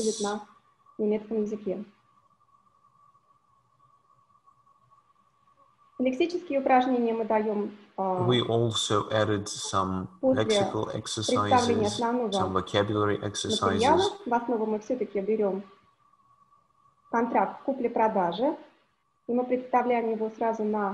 The basis is a contract between two sides, and students learn how to translate this type of documents in a proper way.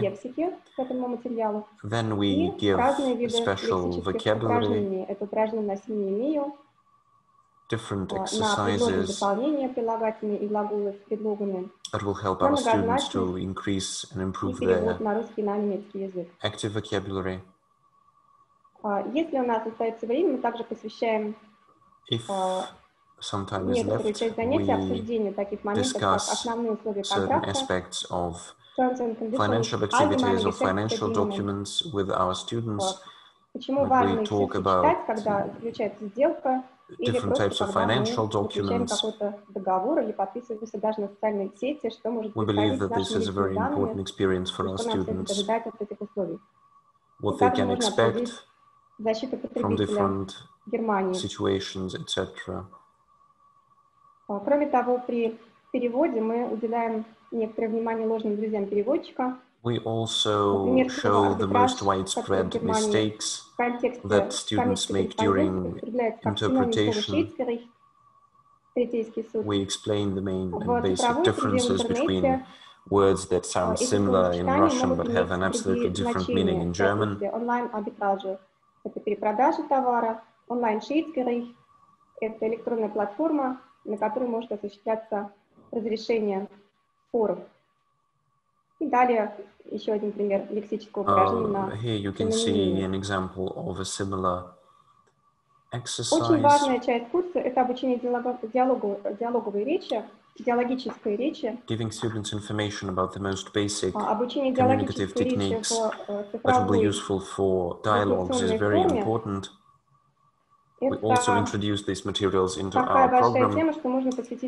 But anyway, this is a huge topic that we can spend much time talking about. Это техническая задержка передачи информации.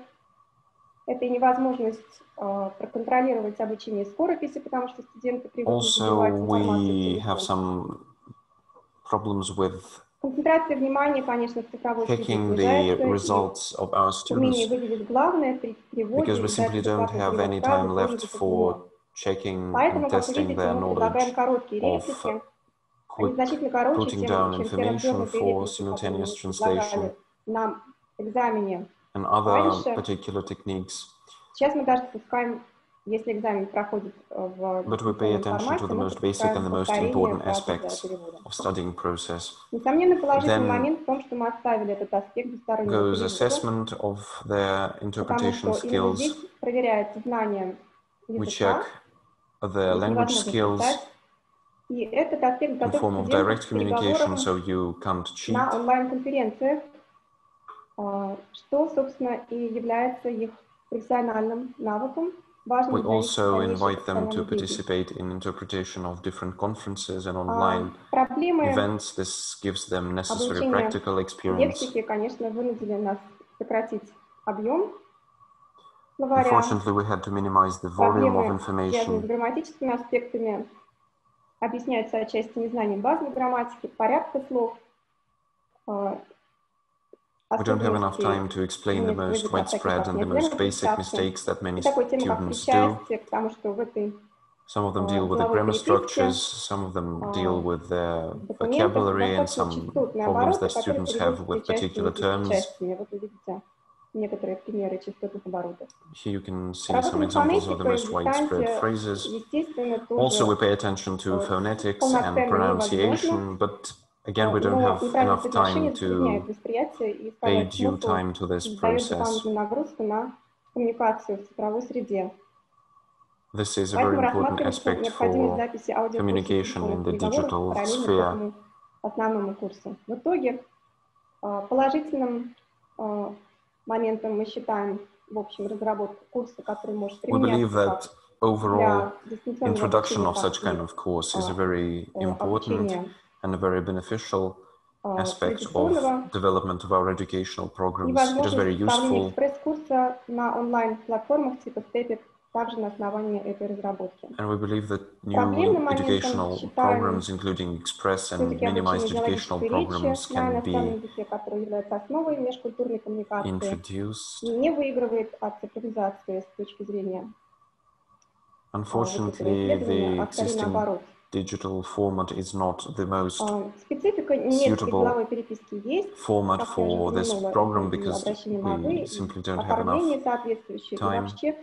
Подход носителя языка, особенно тщательный к обработке документации, потому что Special attention is paid to при working with documents. В Америке достаточно коммуникации на платформе Headhunter и достаточно формального обмена сообщениями для установления контакта и получения положительного ответа, то в Германии любят все-таки бумаги, professional skills of our students, concerning their written communication skills exist, and it is very important to help our students to develop such kind of skills like writing, written communication, etc. And we believe that документации на немецком языке, но для сохранения и поддержания качества обучения именно диалогической речи нам необходимо обуздывать translation skills. We believe that this is one of our main priorities. We are doing our best in order to use digital technologies that will help us to improve the overall studying process. And в свое время Бахтин показал очень широкий подход к диалогичности, но чтобы он рассказал о диалоге в цифровой среде сейчас и о восприятии друг друга участниками right now, the digital technologies are very important, taking into account the existing pandemic conditions. They give certain benefits for successful education and cooperation and communication. Для меня ответ однозначно отрицательный пока. But unfortunately, I can't say that we have positive evaluation of these digital technologies in realization of this particular program because it requires live communication and live interaction. I would like to use a phrase of a German author. О том, что частица — это не что, а среда — это все.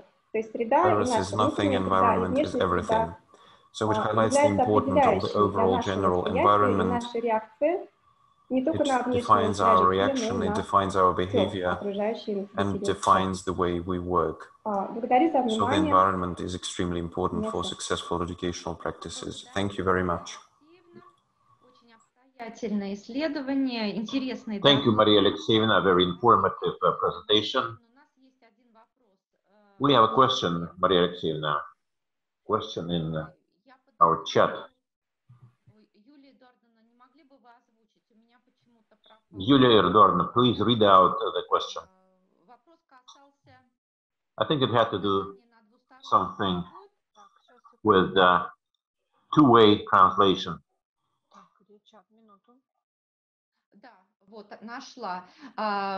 Do you expect a translation of the Russian part of the dialogue, so just a summary of the message? We definitely expect a translation of the Russian part, not just a summary. Because there is a lot of specific terms concerning different areas of communication.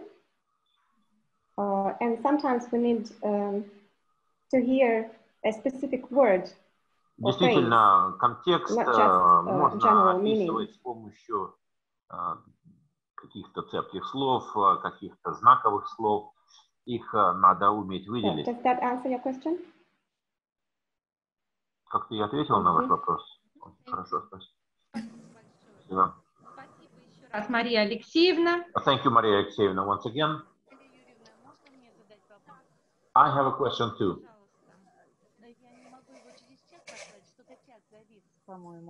My chat is not working. Maybe I've missed something. However, I followed your presentation pretty closely. Anyway. Он касается вот такого важного педагогического вопроса, как, например, как вы проводите такое итоговое оценивание? How do you frame the final review, final evaluation? Would you try to take into account every aspect, or you focus on specific? Большое спасибо за вопрос. Контроль – это очень важная часть курса обучения, конечно. Мы стараемся в условиях именно дистанционного обучения облегчить студентам задачи, поэтому мы не проводим большие контрольные работы на весь урок в течение семестра. Семестровые работы, если семестр заканчивается дистанционным зачетом, проводятся в форме написания письма. Естественно, если это дистанционный формат, это электронное письмо. Но если все-таки это очный формат, то мы должны исходить из того, что студенты в состоянии написать письмо от руки. В течение семестра контроль осуществляется в виде лексических диктантов. По каждой теме это 10 слов и выражений, условно, которые студенты должны учить регулярно. Собственно, от них ничего не требуется, кроме как учить лексику регулярно, потому что здесь есть специфика, есть некоторая терминология, и значение не всегда совпадает со значением слов в общем языке, поэтому это требует дисциплины. Но такая минимизация в виде лексических диктантов, в общем, должна студентов дисциплинировать.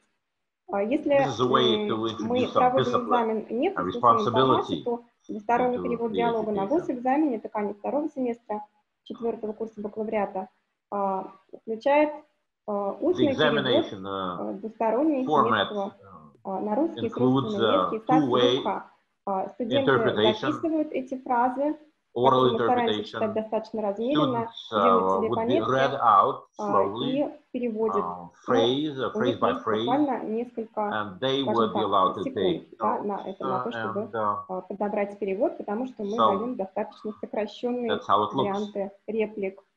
Из-за того, что студенты не готовы в данном случае переводить, так как они были раньше готовы. Навык формирования перевода, к сожалению, отсутствует. И мы только начинаем его формировать на 4-м курсе. Надо было бы на 3-м. Надо было бы на самом деле еще в конце 2-го года обучения, когда уже уровень В1+, начинать с перевода на слух. Потому что студентам это важно, особенно в этих направлениях обучения. Перевод на выставках, перевод на переговорах, все это им предстоит, и в результате они затрудняются, потому что не хватает практики. Поэтому 15 уроков, именно этот урок мы посвящаем именно переводу диалогов. Спасибо. Thank you. Спасибо большое, Мария Алексеевна. Thank you, Maria Alexeyevna. Уважаемые коллеги, возникла небольшая проблема технического характера. Distinguished colleagues, I think we have difficulty in our chat room. So you have the authorization to use chat. Colleagues, I want to give the floor to Olga Karlovna Ilyina. She will speak about interactive methods of training English for the purposes of advertising and PR relations. Так, сейчас я попробую сделать ее более интересной, если получится. Может быть, нет. Итак, the subject matter of my presentation is the interactive methods of training English for advertising and the PR purposes. Advertising and PR is one of aspects that students are trained in at our journalism department. Interactive education is an education when students interact with the trainer and with one another. Процесс и возникновению смешанного обучения, которое... This is the starting point for hybrid education. The quality of the sound of the speaker is very poor. Now this gives us the possibility to introduce interactive forms of education. My first illustration is flipped classroom, as we call it. Flipped classroom. We had references to flipped classrooms already in the report of our colleague from Bulgaria. So now I'm picking up the relay. Flipped classroom means another format of handling the training material. Traditionally, the trainers ask the students to do an exercise or to read a sentence, a text, to test their understanding and other skills. Flipped classroom proceeds from another assumption. The trainer is there only to monitor the process. The students engage each other. I will give you a case study, history of public relations. We would take a YouTube-based video for some 5 to 6 minutes. This is a story about major elements of international relations from ancient times. Связи с общественностью были египетские пирамиды, которые оказывали воздействие на... Example is Egyptian pyramids.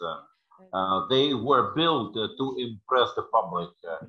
They were built to dominate the hearts and minds of the people of the period, to formulate their mentality. Another form of PR is social protest, or the Boston tea drinking party, a very known historical fact. When Americans protested against taxation by dumping a cargo of tea leaves into the ocean.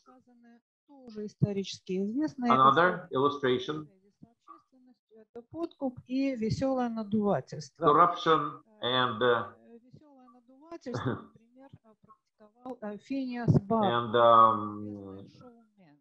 cup game. It is a type of entertainment whereby the showman would travel from state to state with a circus. He would sell the tickets and run away. So that's what we call Например, одна из диковинок была фиджийская морская the дева. cup game. Another example is a promising an entertainment or an event selling tickets and you know, just cheating the audience on the real event. Instead of a outlandish animal, for example, the showman would just provide a puppet. американские президенты Линкольн, Франклин Делано. Following that, we move on to personalities of the type of Phineas Barnum, Abraham Lincoln, Franklin Delano Roosevelt, and Edward Bernays. This is not a household name. It is familiar only to the experts. But he is the founding father of PR theory. Он был к тому же племянником Зигмунда Фрейда. By the way, he was the nephew of Dr. Freud. The film maybe was in the comfort of the home and while commuting, wherever. Following that, we would move on to a questions and answers session. The students would be given out cards with names on them. They would be names of outstanding persons in the PR business. The job of the student, the assignment means writing a little story about a given person. Topical vocabulary. The students will be asked to make a public statement using topical language. Once they master the topical language, building a story is easy. Another method that we use в работе над темой истории связи с общественностью, ну и не только этот, is the method of case study. It is very well applied to the history of public relations, but also to other subject matters. A case study involves several steps to be taken, one after another.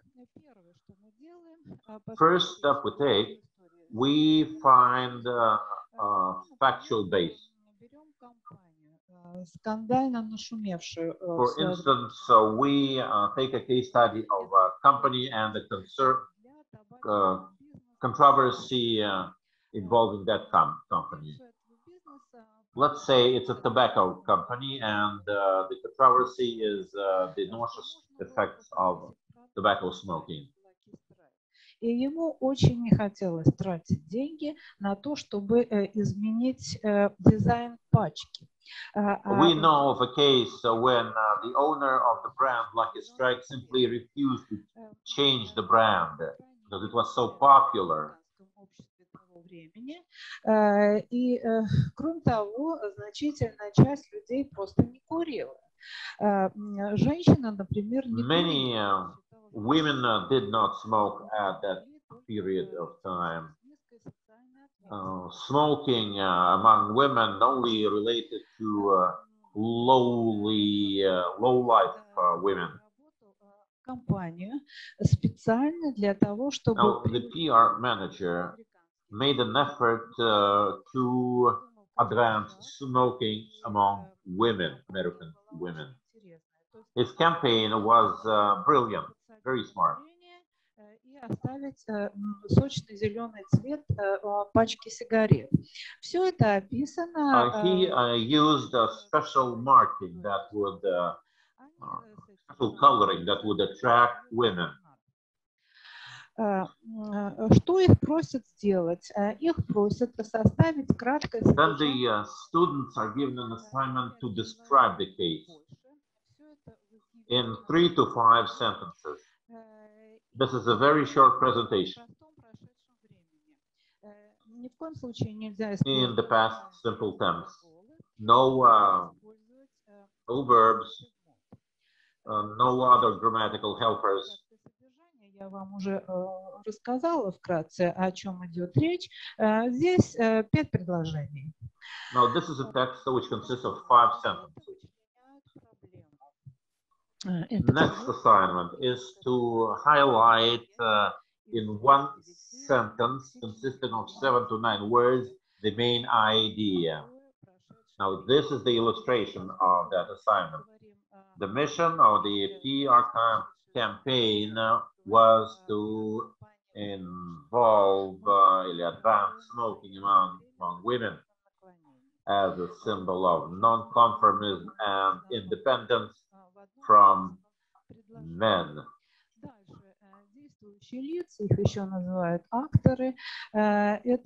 Stakeholders.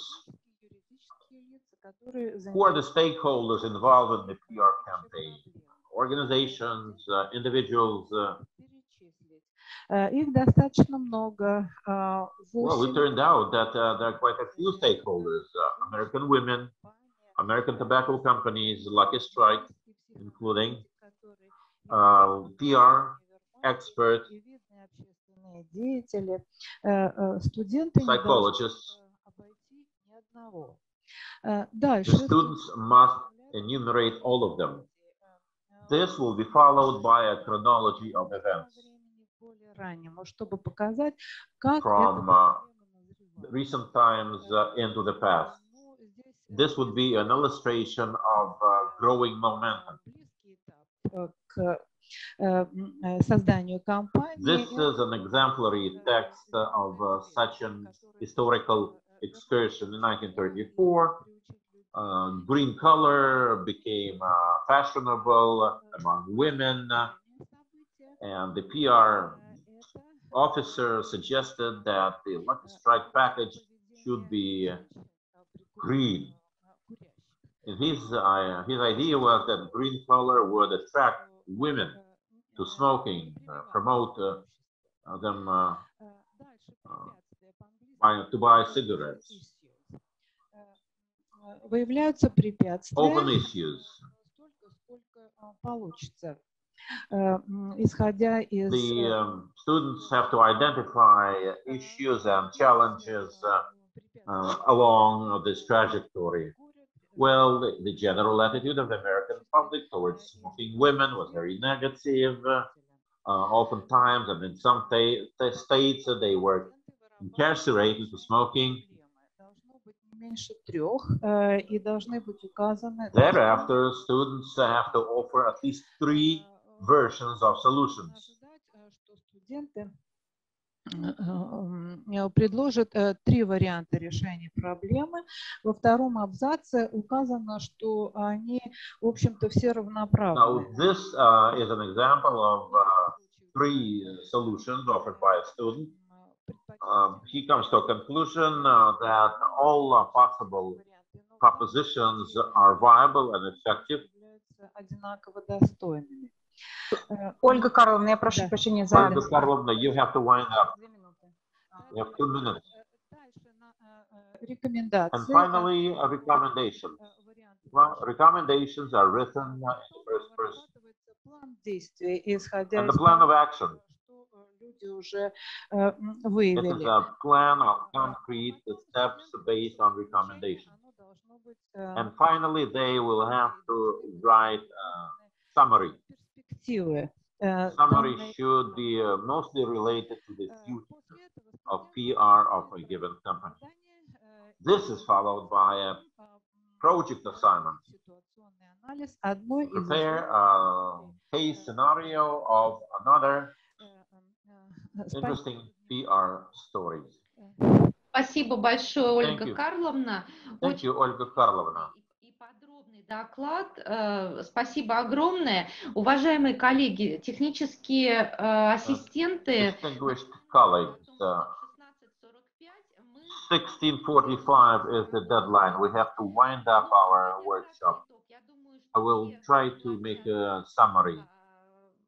I believe I will speak on behalf of all of you if I say that the subject covered in today's workshop are very relevant.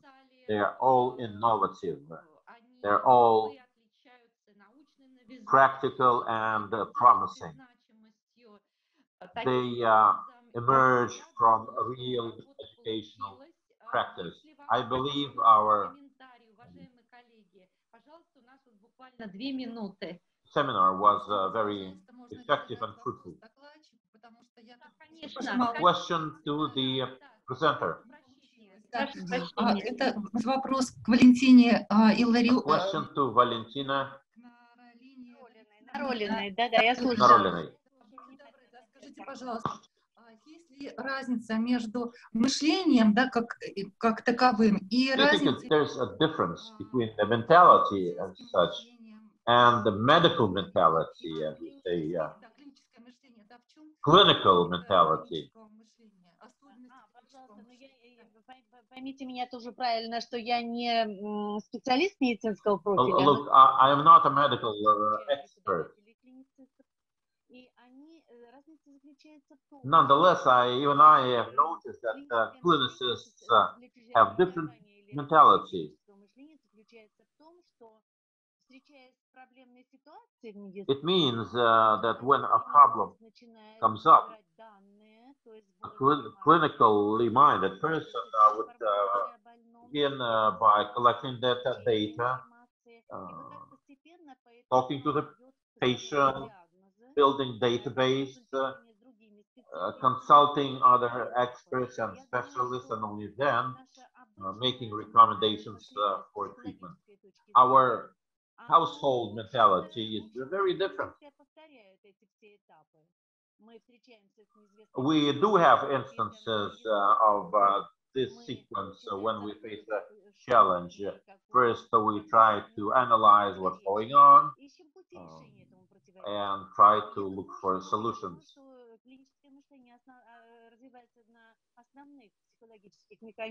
I believe that clinical mentality is an extension of our household mentality.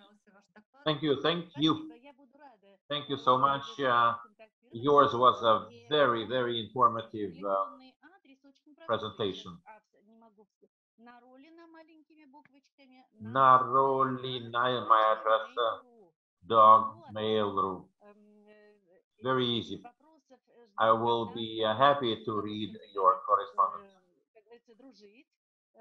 I will be happy to cultivate friendships, to collaborate, to answer questions and otherwise contribute to our common effort.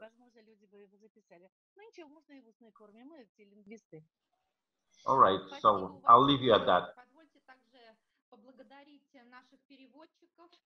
May I, on your behalf, thank our interpreters and the technical staff. At 1700 hours, you will continue your participation in master classes. Thank you. Goodbye. Наталья Юрьевна, заведение секции, мы очень довольны, все было спокойно и нормально. Спасибо вам большое. Вы находили изюминки, вы нас хвалили, создавали положительную мотивацию. Мы с удовольствием выступали и не волновались. Спасибо. Спасибо. Спасибо. Спасибо. Спасибо. Thank you very much. Bye-bye. Thank you. Bye. Thank you. Bye. Bye. Bye. Bye. Thank you.